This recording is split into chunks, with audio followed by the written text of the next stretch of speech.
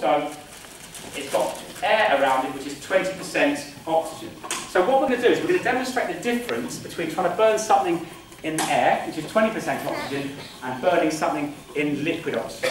Now liquid oxygen is what brought the space shuttle down, alright? This Challenger, there was a hole in the tank, it basically hydrogen started coming out, and you had a liquid oxygen, liquid hydrogen fire. It's really, really powerful.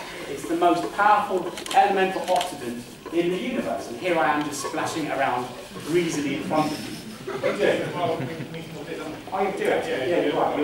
You're thinking I'm really right. And now I know what you're thinking is, how's he going to get the biscuit out? Right, so I'm Rocco, I'm from Leeds, me. Actually, I'm not, I just said that my friends from Leeds came down. I'll pick up Leeds a bit. What's that place in Leeds? The other one. Watch what happens to the biscuit. A little city outside Leeds. It's not. Alan's got a biscuit. Watch what happens to it.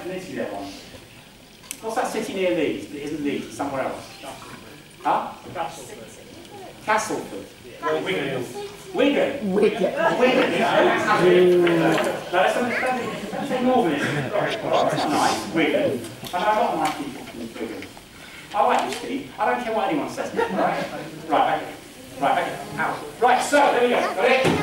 Right, so, now we're going to burn the biscuit in pure oxygen, alright? And know the difference, okay?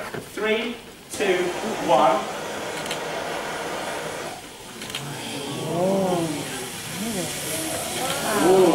Oh, biscuit.